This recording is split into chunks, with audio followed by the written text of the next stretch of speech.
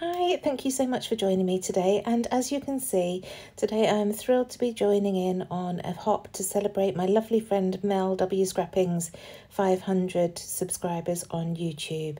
Fantastic achievement, Mel, I'm really proud of you. So today you can see in the top right hand corner I am scrap lifting one of Mel's layouts. The brief from Mel was to either scrap lift one of her layouts or scrap lift somebody who has encouraged you to do something you didn't think that you could do. And this covers both of the elements in the brief because Mel has been a great supporter of mine right from the start when I was really nervous about setting up this channel, and she really is a lovely all-round person. So go check out her channel and everybody else who's following along in this hop. They'll all be listed down below. So this picture that I've chosen is this one of my children with Sophie, Leanne's daughter, when we were in Disneyland Paris in 2014. And I'm using an All and Create stencil to create my background, along with a shimmer's paint in green olive. And the brush I'm using is one of the new stencil brushes that we've got in at Hey Little Magpie.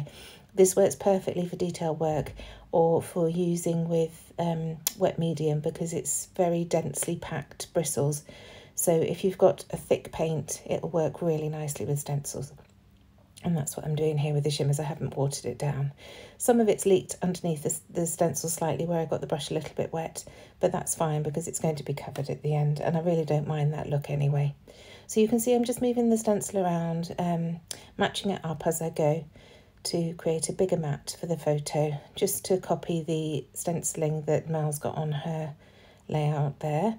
And now I'm going to come in with the coordinating stamp. So this is the positive part where the stencil gives you the negative part, and it's slightly smaller than stencil, and I just love this shape so very much. So I'm just showing, because I'm using this for the first time, I'm priming my stamp, so I'm just stamping it down onto some scrap paper a couple of times just until the ink sticks properly to the stamp. You have to do that with new stamps. So just going through until it shows a proper black, and then I can get that onto my layout. Mel's used a black stamp on hers, so I just wanted to copy that a little bit. So using my archival ink, because I know I want to splatter my layout at the end with water, and I don't want this to bleed at all. I want it to be a nice crisp image. And there you go, you can see it's a beautiful dense black. So just one more stamp on the right hand side, and then that's the background done. So now coming in with my photo, and I'm going to use Spectrum Sherbet from 49er Market. These colours work absolutely beautifully with this photo.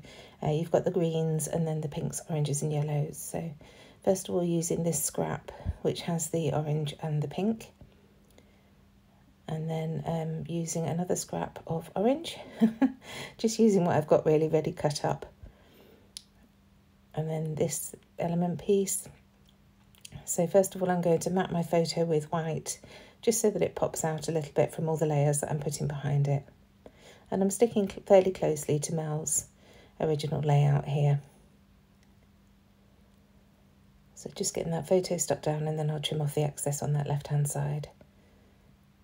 And I don't know why I reached for my scissors when my trimmer is right there, but there you go.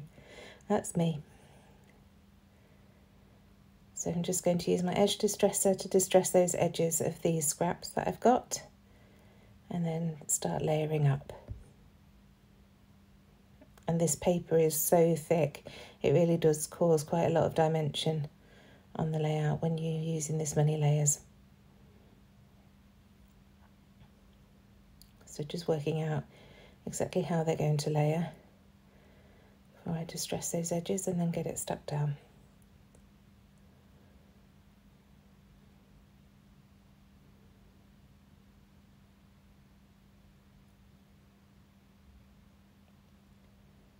There we go. So now I shall carry on with the layers. I decide I want to use this scrap that was at the bottom of that piece. So again, just distressing those edges, and I'll pop that along the bottom. Just forgot to distress that bit, so just doing that.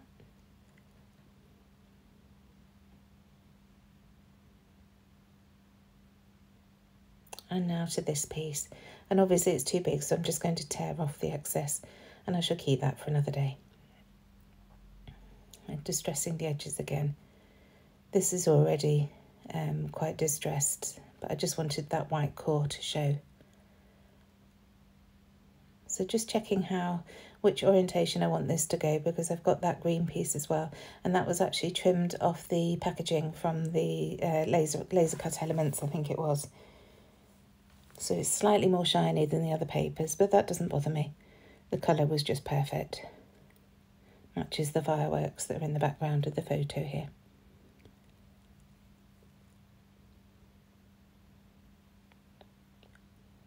So just getting that glued down, and then I can start working on the actual main layout.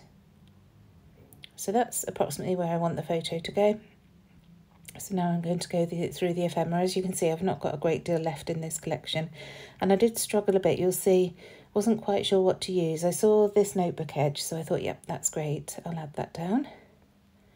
That's obviously just something that I trimmed off in the past, so it's good to get that used. And then I find some tags which I think might work. These tickets are going to work along there, so I pop those down as well. And then I realise I haven't actually stuck the photo down, so I get that stuck down. And then I can carry on. And you'll see I just put the glue in the middle of the photo, so there's plenty of room to tuck around the edges. At first I think I'm going to use this blue ticket, but then when I look at the photo there isn't really any blue in it, or very little. So I didn't want anything that big in blue on there. Just focusing on the green, orange, yellow and pink. So that tab at the top is blue. There is a tiny bit of blue in the fireworks in the background of the photo, so I don't mind a little bit like that. And now I'm just looking at things that might work in that cluster that Mel's got on the right hand side there.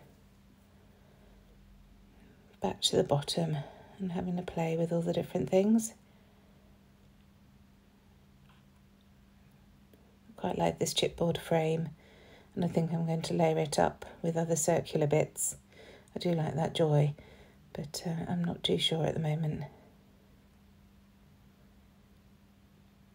Sorry, there's the joy. It was a yellow circle I put there first of all, wasn't it? So I decided I don't want this as a tag, so I trimmed the edge off. And I like that I've got Best Friends Forever, but it just doesn't seem to work for me, no matter how much I try. I like this yellow ticket, so that goes underneath. Just creating more layers.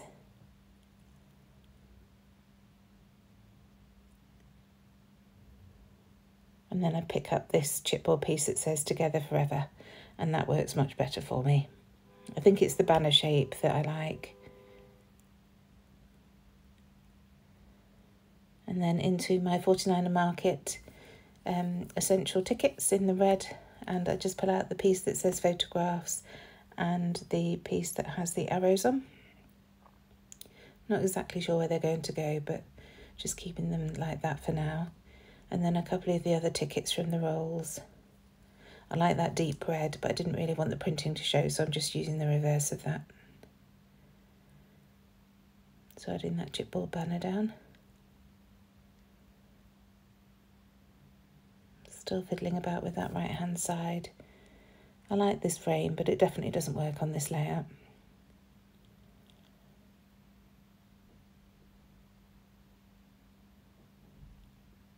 So just trying to get things glued down while I remember. And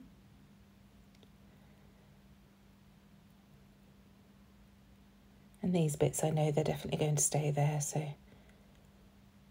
they get put down.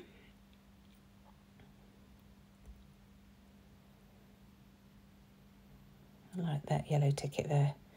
It really makes everything pop. There's not a lot of that bright yellow in this layout, so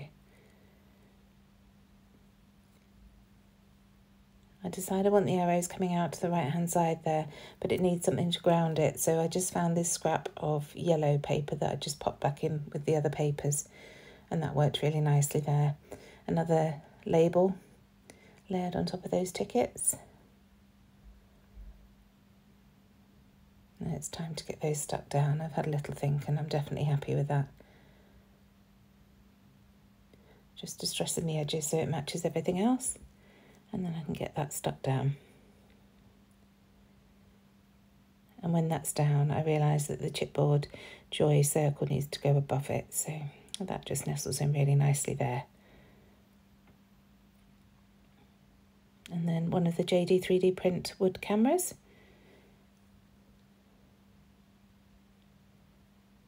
Just adding plenty of glue so it sticks. So I want to add my date to that top tab that I've put up there, 29th of May 2014, just using my roller date stamp and my archive link again. Again, just so that it doesn't bleed if the gold splatters at the end go on it. So getting that stuck up the top there, in amongst all the layers. And this is where I change things ever so slightly. Mel's got her cluster on the right hand side of the page, which matches her photo absolutely perfectly, but for whatever reason I just couldn't get that to work, so my cluster's going at the top right hand side. I hope that's okay, Mel. It's close to what you've done. Artistic license we'll call it, shall we?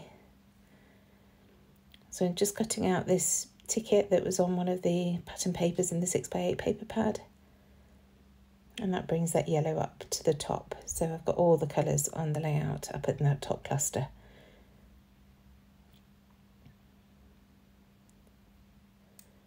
So getting them all stuck down, trying to remember what I'd done. Of course, I forget halfway through.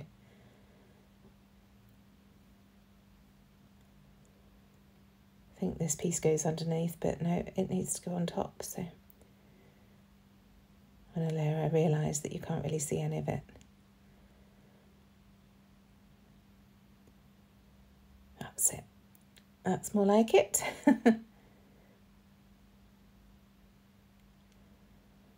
And there we go, that's the top cluster sorted.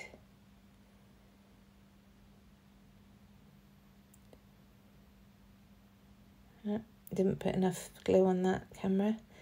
As I've mentioned in the past, it's not brilliant glue this, it's fine, but it's not great. So just coming in with a tiny bit of journaling here. There's not a lot to say about this photo. It's going in the album with lots of other Disneyland photos. So I just said, such fun to be had at Disneyland Paris with photo ops around every corner.